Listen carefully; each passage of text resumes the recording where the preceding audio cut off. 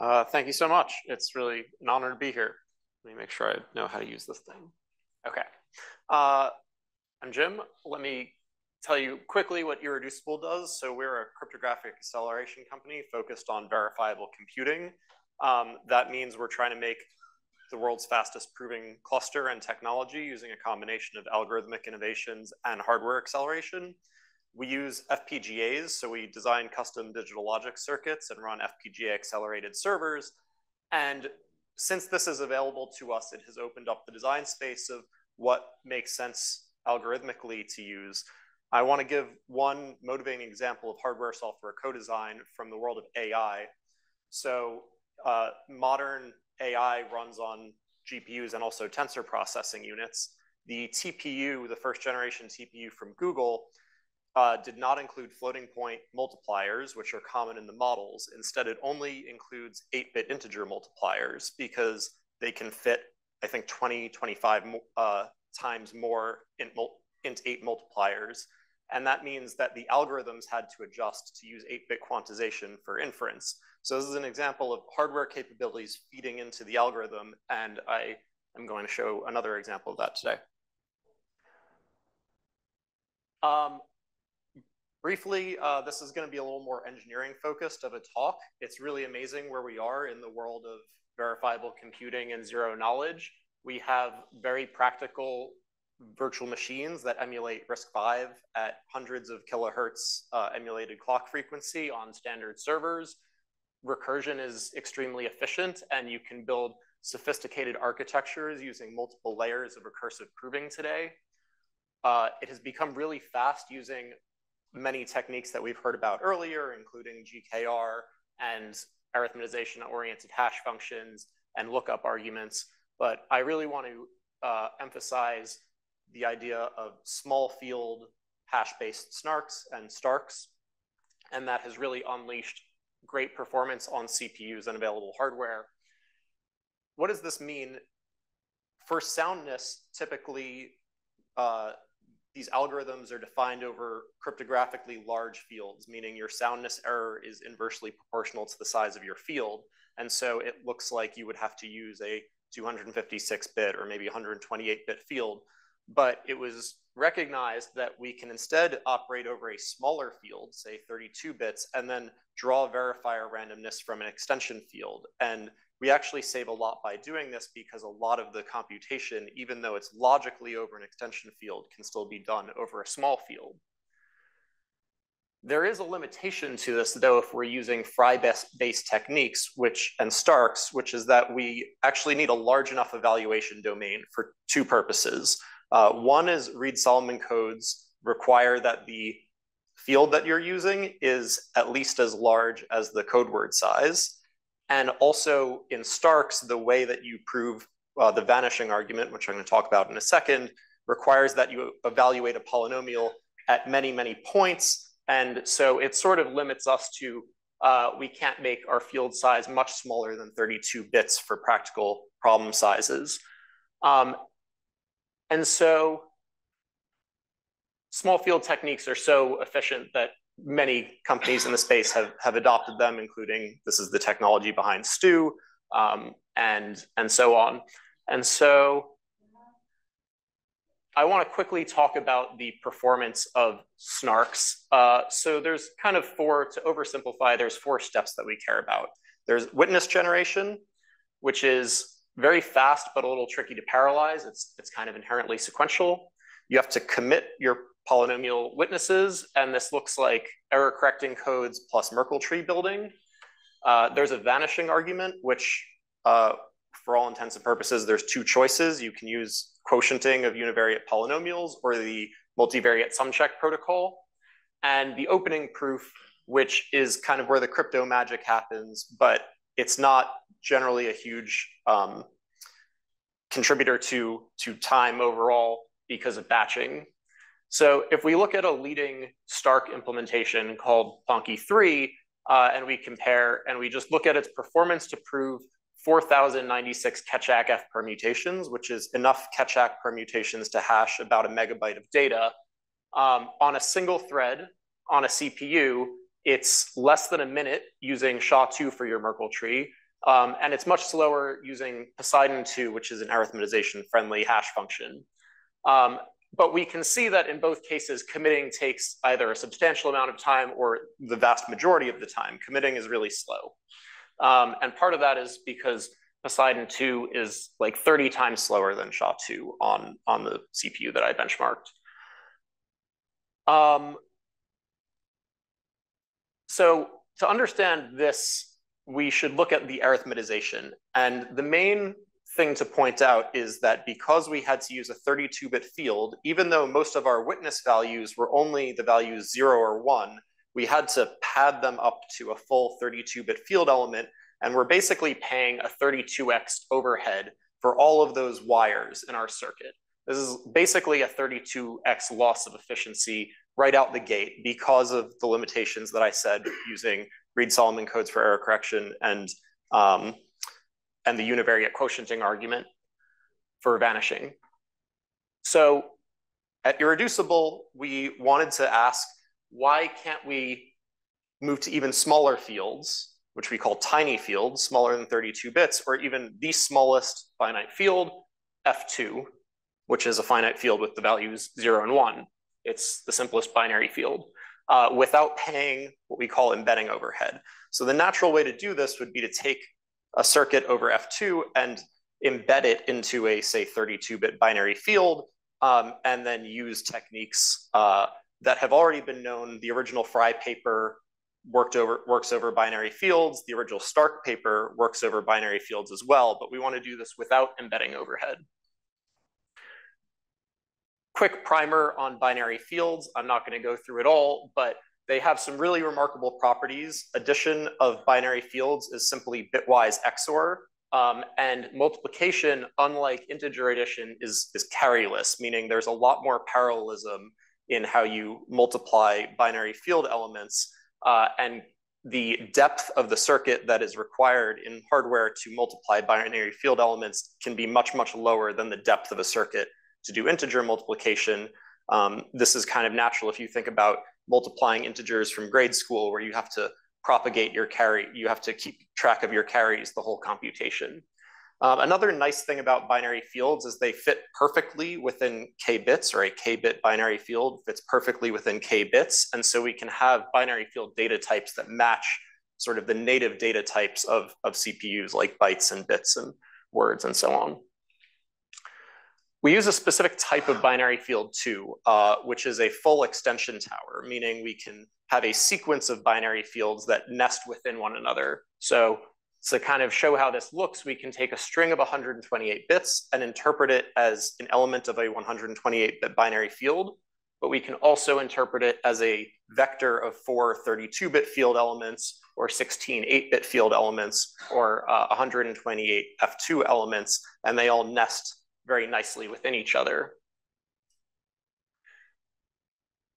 Moreover, the asymptotics of doing multiplications on this particular tower structure is really good. We can use Karatsuba-like techniques to get sub-quadratic multiplication complexity. Because we have all these nestings of subfields, multiplication of a larger field element by a smaller subfield element is very fast. Remarkably, even inversion, which is typically very expensive in finite fields, is really fast in these types of finite fields. And so that brings us to Binius, which is a project and a SNARK library that we're developing based on many different techniques, some of which we've developed ourselves that I'll be talking about. But to say the highlights, Binius is a SNARK using multilinear polynomial IOPs based on hyperplonk. And we have a new type of polynomial commitment scheme where we can commit without embedding overhead. We use lookups and to help with arithmetization of natural computations inside of binary field circuits. And we use this full tower so that we can, in our arithmetization, have binary field data types that perfectly match the sizes of the data types of natural computations. One point about why we do multilinear polynomial IOPs, as I said, there's a problem with using the quotienting-based vanishing argument for that SNARKs use for tiny fields, but using a sumcheck-based zero check, we can validate all of our constraints over tiny fields as well. So this is really important for us. We have published 3 papers that this work is based on. The first generalizes the proximity test that we heard about earlier to a multilinear setting, or creates a new type of proximity result that's compatible with multilinear protocols. And I'm going to be speaking about some techniques from the latest paper, Polylogarithmic Proofs for multilinears over binary towers today. So how do we do polynomial commitments without embedding overhead for tiny fields? So first I'm going to talk about how to commit a large field using polynomials over large binary fields. This is based on a lot of work that we've already heard about. We use the FRI protocol, which is amazing, and it actually, a little known fact, it works over binary fields, and it was originally described as a protocol for binary fields. The Basefold paper, which is recent, describes a way to construct a multilinear polynomial commitment scheme using the FRI proximity test, which is not extremely obvious, and it's a very clever idea that I'll talk about in a second. And we use a efficient algorithm for encoding Reed-Solomon codes over binary fields based on this LCH paper, which gives order of n log n complexity. So how does this look? Well, we start with a polynomial with in what we call multilinear Lagrange basis. So you have its values of a multilinear over the Boolean hypercube. And you do a weird thing where you take those coefficients and treat them as the coefficients of a univariate polynomial. So these are 2 very different polynomials, but they share coefficients and they have different polynomial bases. With the values or with the coefficients? Well, in Lagrange basis, the values are the coefficients. And then you turn them into the coefficients of a polynomial, actually, in our case, in novel polynomial basis, but if this was over prime fields, it would be, normal standard monomial polynomial basis. And the whole idea is we're going to run FRI, we're going to encode this polynomial with a Reed-Solomon code. We're going to run the multi-round FRI protocol, where the prover commits the oracle and sends it to the verifier. But in parallel, we're going to interleave a execution of the multivariate sumcheck protocol at the same time. So with every oracle, you're also going to send the sumcheck message, which I'm not going to describe how the sumcheck protocol works, but it's when you run these in parallel and share verifier randomness, this gives you a very elegant multilinear polynomial commitment scheme for large binary fields.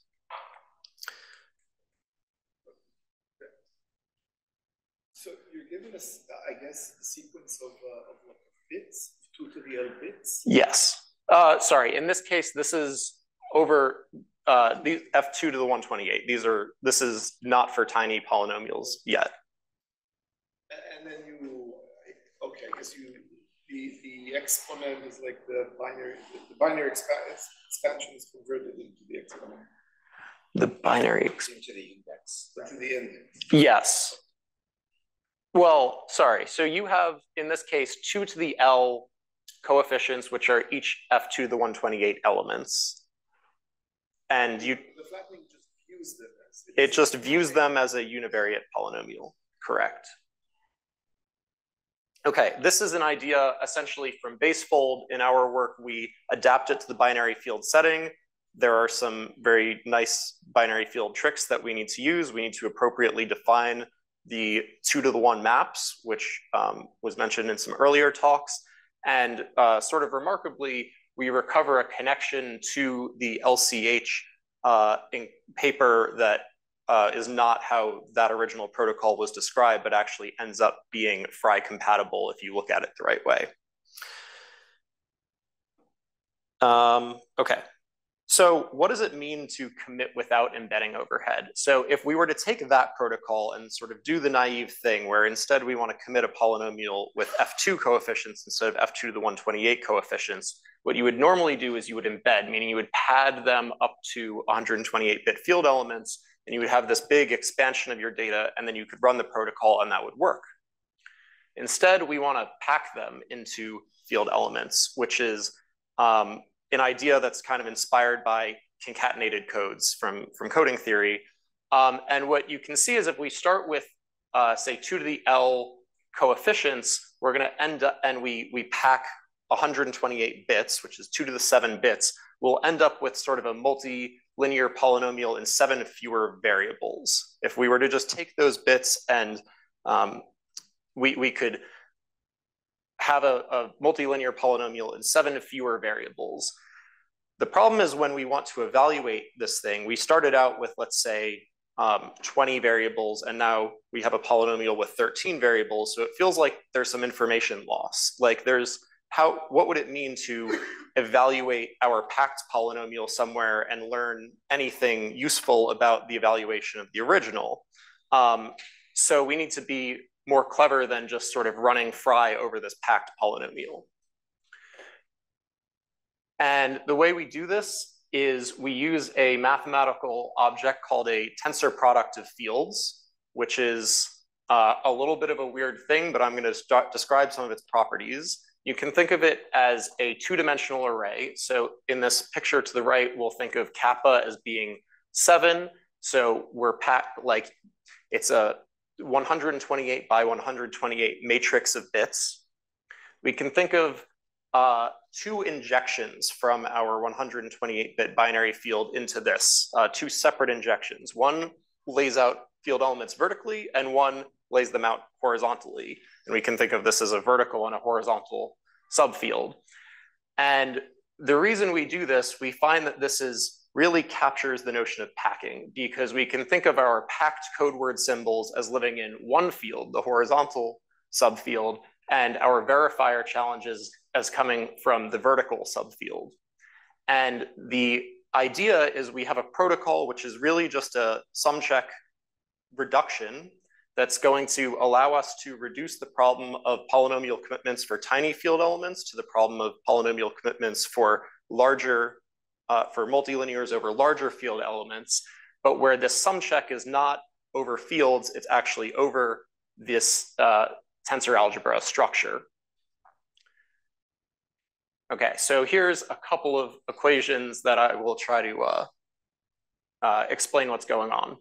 So this is just the standard definition of the multilinear extension, meaning we have f, which is a multilinear in new variables, and we know that it is equal to the sum over the hypercube of the EQ indicator polynomial, which is the multilinear extension of the polynomial where if the first new variables are equal to the second, times f at that vertex. And this is true for fields. And here we're going to basically define what it means to have the packed polynomial. So we're going to call f hat the packed version of f, where these betas are the basis of the field extension over the subfield. And we're basically taking a linear combination over each subcube of the values on that subcube and the basis elements. Now, as I said, we're going to pack, we need to figure out if we're laying things out horizontally or vertically. So we're going to pack our coefficients horizontally, meaning we're taking the mapping of these field elements into the horizontal subring. And so our f hat starts at, or is a polynomial with basically tensor algebra elements, coefficients, but living in the horizontal subfield. And here is sort of the key idea, which is if we want to evaluate f hat at a point where the values come from the vertical subfield, we can run this sumcheck protocol. So we're going to run a sumcheck over this equation to the right, where f hat, again, is coming from the horizontal subfield. Our EQ indicator has coefficients coming from the vertical subfield. And crucially, the verifier challenges that are drawn during the sumcheck protocol come from the horizontal subfield. And what that means is at the end of a sumcheck, what do you have to do? You have to evaluate f hat at a particular point determined by the sequence of verifier challenges, and you have to evaluate EQ at a particular point determined by the verifier challenges. And since f hat has both horizontal coefficients and a horizontal evaluation point, this can reduce to a FRI multilinear PCS over f2 to the 128. If we have questions about this, we can get back. Yep. For soundness, don't you need to move to almost all of the subject in the 128 soundness?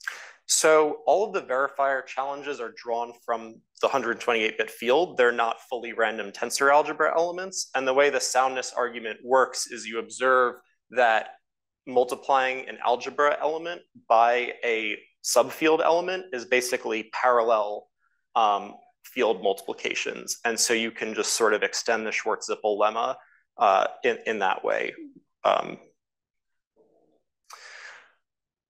In fact, it's kind of an interesting observation that even though tensor algebra multiplication of full elements is defined by the mathematical structure, in the protocol invocation, you're only ever doing field times tensor algebra scaling operations. So it's actually really efficient to implement. So to kind of summarize what's going to happen here, if we're going to commit F2 multilinears with FRI, the prover commits an L-variate F2 multilinear by taking its packed L prime variate version, which is a polynomial in fewer variables, 128, a factor of 128 fewer coefficients. And then during the evaluation phase, the prover and verifier engage in an L prime round interleaved sumcheck with the FRI IOPP, where FRI is just running over a normal field.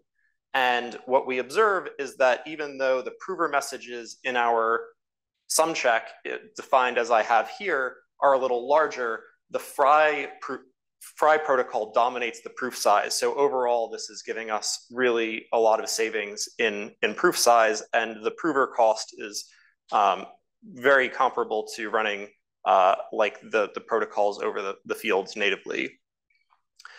At the very end, the verifier has validated the sumcheck and has basically a tensor algebra element, which is a 128 by 128-bit matrix, and it's just going to do a single folding operation over the rows and validate the original claim.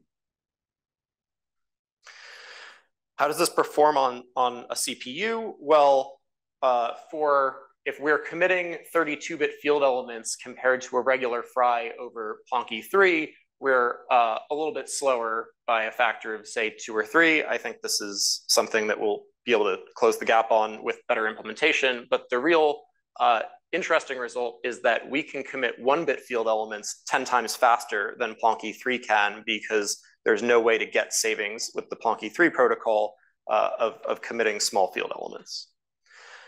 I have a couple minutes left, so I want to,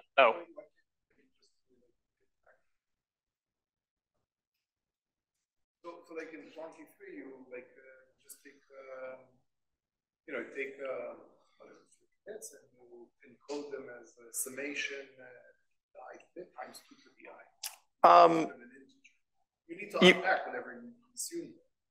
Well, I think that's basically it. I'm not sure if there's a better way to unpack while you consume them than what I'm aware of. But like kind of going back to the beginning of the talk, the Plonky 3 Keccak arithmetization has a trace defined over 1-bit values. And so, yeah. Our current performance results basically show that the time to commit has essentially disappeared. In fact, our witness generation time is faster too, because we can do clever binary field to integer bit casting tricks, but we're just left with the cost of running the vanishing argument, which is the sumcheck protocol. And I'm going to say at the end of this presentation how we're going to get rid of that as well. But we are already faster than Plonky 3 running with a fast hash function. Another thing that I didn't mention is we are using a binary field friendly hash function, which is Grostel. It's sort of based on the design of AES. And I will note that the original STARK paper had a very similar idea to use a AES-based hash, noting that it would be arithmetization friendly for binary fields, which is why we've chosen Grostel. And as I said at the beginning, we are looking at everything from a hardware efficiency point of view. So I want to give some numbers on how binary field arithmetics compare to prime field arithmetics. So this is some of our FPGA prototypes for prime fields. So we can look at the number of gates it takes to have a multiplier circuit and the maximum clock frequency that these can run at, and basically take find an area times delay product, which is sort of the number of operations you can do per logic gate. And we basically see that comparing the Mersenne 31-bit field to a 32-bit binary field, we're about 5 times more efficient in this metric of area times delay. And in this, we've also shown the cost of doing 128-bit binary field multiplications, which becomes relevant in the sumcheck protocol. And it's really efficient there too. I also wanted to compare to BN254 scalar field, which is many, many more gates, logic gates required. And also it requires 49 pipeline cycles in hardware, which has overhead, whereas we can do an entire 128-bit multiplication in a single clock cycle because the depth of the multiplier circuit is so low. I'm about out of time, so I want to skip the other FPGA numbers and go to our ongoing work. And the number one thing that we still need to implement is small field optimizations for sumcheck, which is how can we run the sumcheck protocol more efficiently over small fields. That's something we know how to do from a research point of view and are working on a CPU implementation of. We also recently came out with this protocol that I've described today and are doing batching optimizations for it. We're working on a recursive prover using Binius, better arithmetization, and a more friendly way of writing constraint systems with the Binius library. So we have a code repo that you can follow along. Binius.xyz will redirect there, and thank you very much.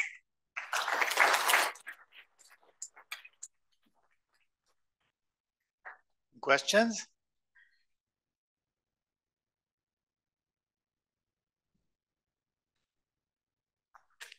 So is it like, what do you do with GPUs, or is it still the case, or maybe now they have ways to? We have done a little bit of research into GPUs. They're not very good at binary fields. That's our conclusion. I will say that the way tower field multiplication works is different from multiplication of binary fields with, say, a modulo and irreducible univariate polynomial. So there are some better bit twiddling tricks than you can do than binary convolution. But we have prototyped this, and it's just the NTT complexity gets comparable because that ends up being memory bottlenecked at a certain size, but just field multiplication throughput's pretty poor. But basically, the story is that the efficiency is completely reversed in a native circuit, and we've also analyzed the cost if you were to build an ASIC of integer multiplication versus binary field multiplication.